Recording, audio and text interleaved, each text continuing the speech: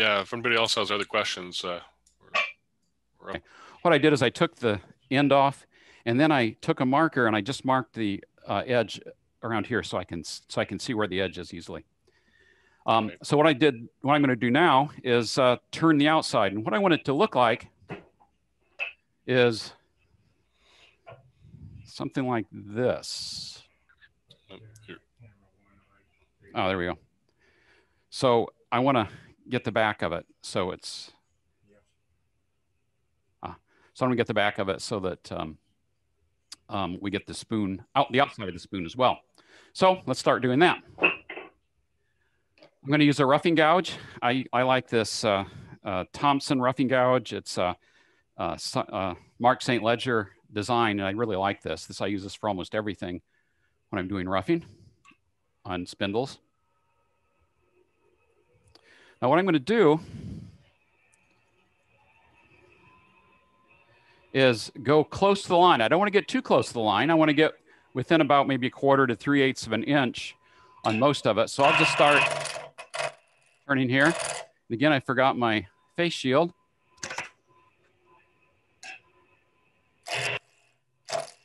Starting out here so I get better support. A little bit faster maybe.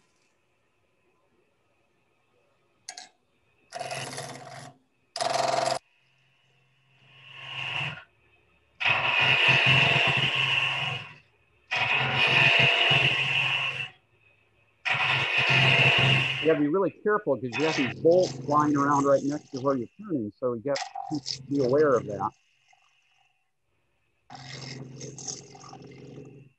Can you see the black marks? I can see them pretty well here. No. I don't know if in the angle of the camera is whether you see them or not. It doesn't look like it. Yeah, I guess you can. Yeah. But anyway, that's why I can just kind of do this without worrying about going too far. Of course, if I cut out the black mark, then I just cut it in two because that means I'm at the same place as the hollowing.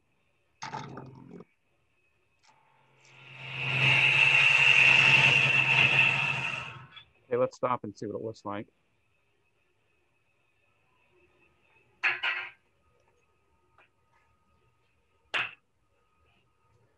Okay, so I need to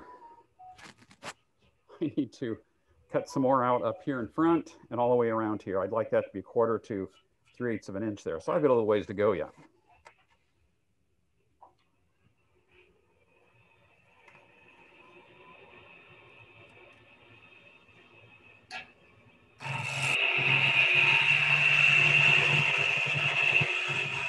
Probably hear a little bit of vibration there.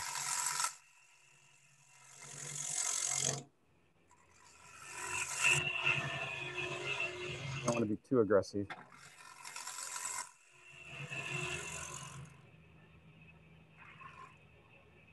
I'm going to start taking some off back here now.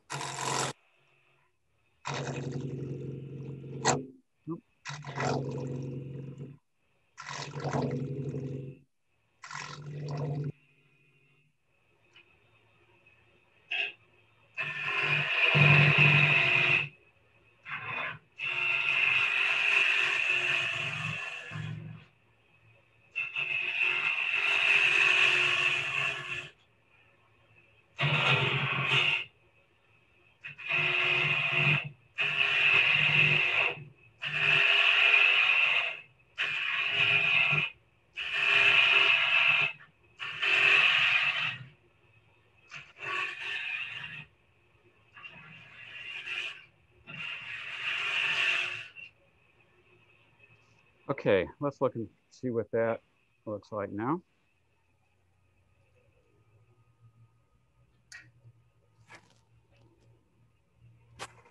Okay, this is getting pretty close to where I want it. Yeah, I'd stop there. I can feel the thickness, and it feels pretty good. That looks pretty good. So that's all I need to do using this jig. One thing I want to check, the next jig I'm going to be using will be this one. Let's see, here we go. And it's got these 2 slots in, and I want to make sure these slots will fit in the end there. Yeah, that's good. That's good. Okay, should be fine. All right, so now I'm going to take it off of this jig, take the boards off. So I need to undo the bolts.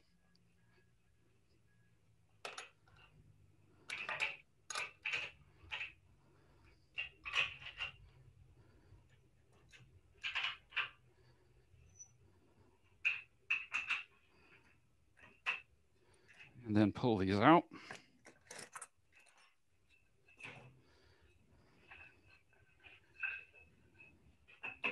That's what it looks like. So I still have some more work to do before I get a spoon. So the next step is I mark, from this mark, I mark 2 lines here, 1 inch apart, centered. Now I centered on the tail end, I just centered on the board. Up on this end, I center it for where this bowl part is centered. So I maybe make a mark here where I think the center is, and then I draw a line from the center of here to the center of there, say it's about there, and then I measure 1/2 inch each way, draw lines, take it to the bandsaw, I cut here, here, here, here, and then I take a little bit there. So what it looks like then is this. Okay? And so that's the first step. So what's nice about this is that after you cut those, you get 2 pieces that are good for pin blanks. I use them to make animals. I make little refrigerator magnets that look like mice or pigs or penguins or snowmen. And so actually when I buy a board, the board pays for itself with just these scrap pieces from the spoons. Okay, so what I'm going to do is just use this piece that I've already done. So I don't have to use the bandsaw tonight.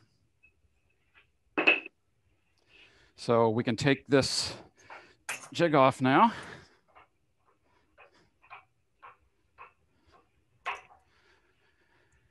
And what I'm going to use now is I'm going to use this 1/2 inch spur drive. Go in the head. And then I'm going to use, here it is, the special piece that I've made to go in the tail. And basically it has 2 slots in it. It has a slot where this one that's near the center, so that one side of the slot is on the center of this cylinder.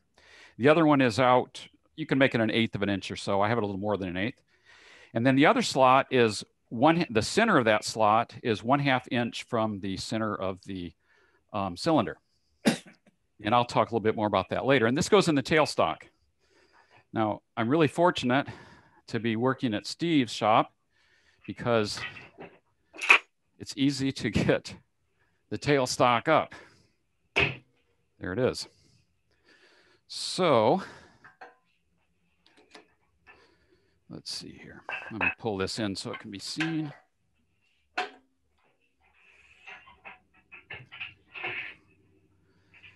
So what I'm going to do is mount the spoon basically centered on the headstock end, although I like to make it just a little bit below the center, and I'll explain why in a minute, but centered left and right, and maybe just a little bit below the center. It could be right at the center, but definitely you don't want it above the center.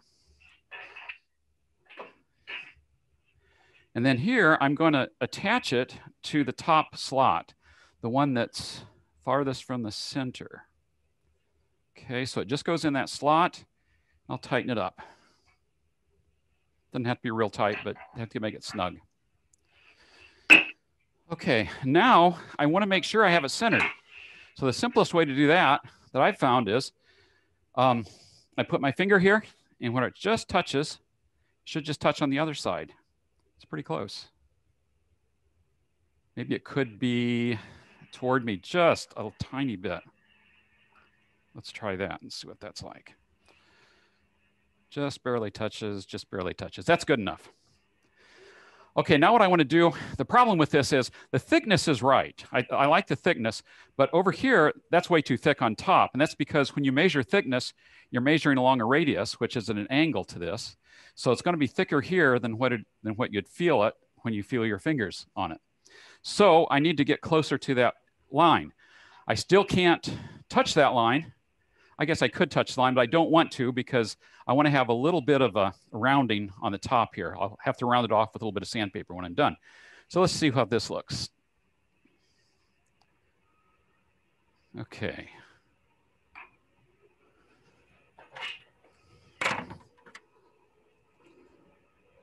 And again, I can see the black line. Is that visible on the screen there? Yeah, you can see it, I think, at least part of it. Yeah, we can see it, Neal. Okay, so I'm going to start turning, and I'm going to just try to get closer to the black line. Want it a little faster than that, so I'm doing a lot of air turning.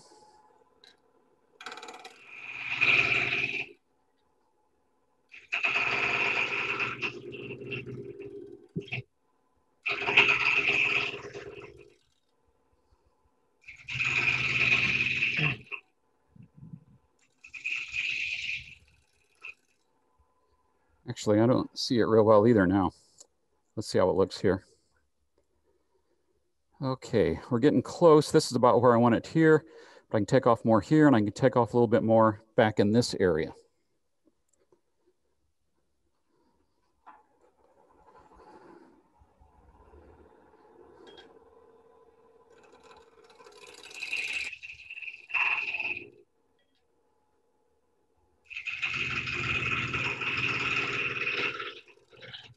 I have to be careful. I want to maybe talk a little bit about this. So this is the second way I got it chalked. I'm going to check it one more time. And I want to make sure that here, I don't make it too thin. If it gets too thin here, then the handle's not going to be strong enough, or I won't be able to get a good handle. But I want to take some of this off, but I don't want to take too much of it off. So let's do that.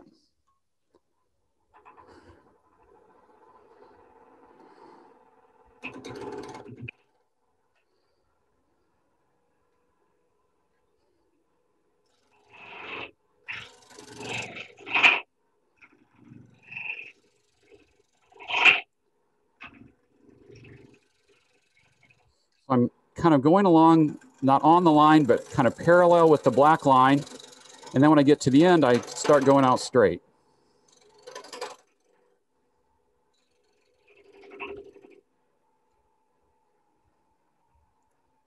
Let's see how that's looking now. Okay, that's pretty good. I want to get, I don't know if you can see that. There's kind of a hump there, right in here. So I'm going to get some more out here. So that means right in here, I need to cut some more out.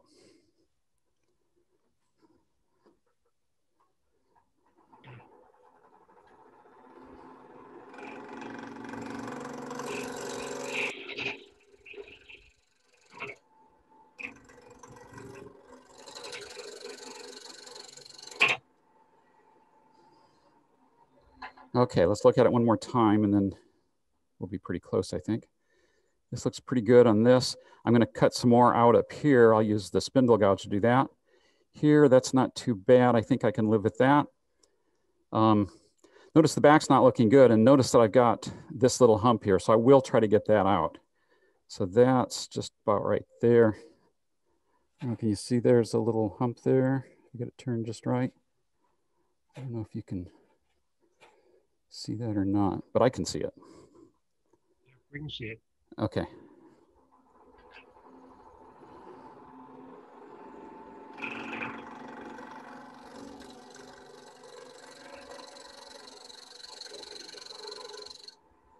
Let's see what that, oh, I'll go ahead and do the spindle gouge on this end, and I'll get that up closer to the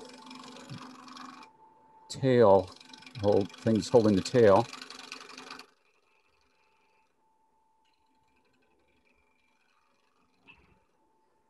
Let's see what that looks like.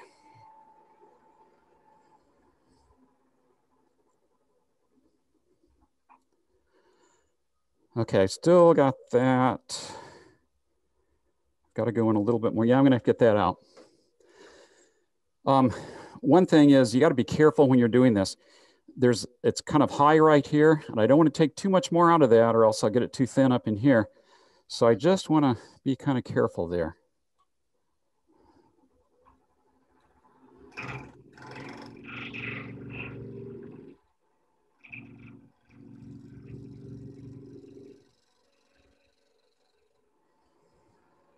See if that's better. Okay, that's close enough. I'll have to do some sanding in the end and that should take that out. So next thing is I mount it at the next slot. Now this slot, I want to make it so that the center of the lathe, where the axis of the lathe is inside the spoon now. So that means that the top of the spoon should be on the edge of the slot that's not in the center. So it's the bottom of the spoon that's up against the part of the slot that's on the center of the cylinder there. And again, I want to make sure it's centered. That's pretty good. So I'll go with that. And now this is a little tricky here because this is when we're doing the transition from the spoon part to the handle part. So you got to keep your eye on that black line. You don't want to cut across the black line, but you want to get kind of close.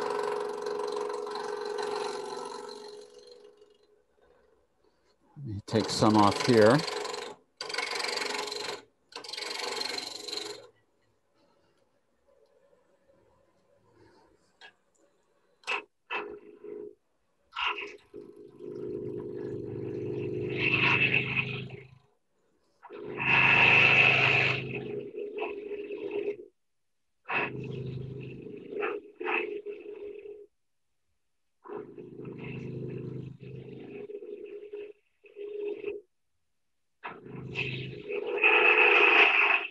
Should be getting pretty close to where I want it there.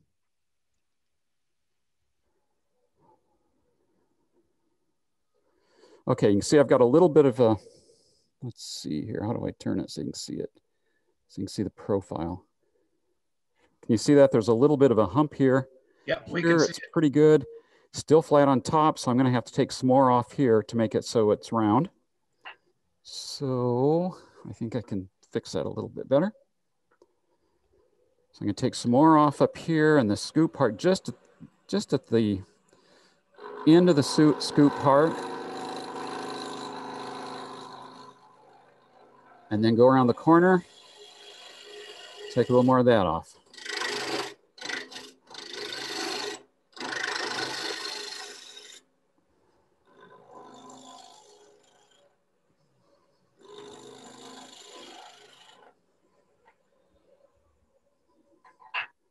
Okay, so let's see what that looks like now. That looks pretty good. Notice that we've got these ridges. You can probably see that ridge if I get it turned just right. There's a ridge here, there's a ridge down here. That's gonna be sanded out, so that's gonna be fine. Up here, it's not perfect. It's gonna be sanded more too, so that'll look nice when it's done. So now I'm gonna just work on the handle part. I'm not gonna worry about the scoop part now at all.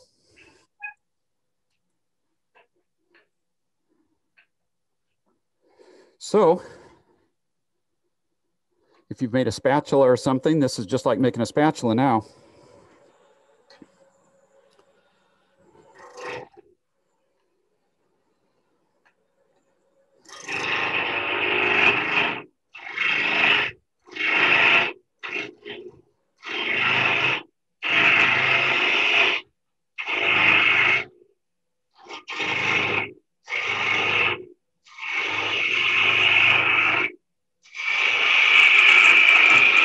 Now what I like to do is taper it a little bit. So I want it thin here and then I thicken a little bit as it goes.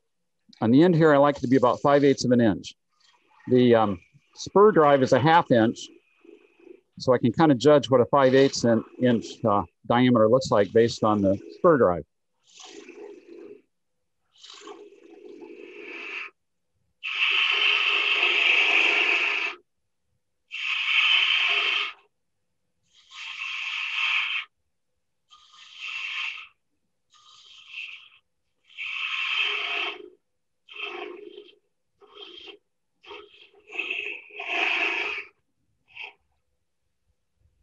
That's not too bad.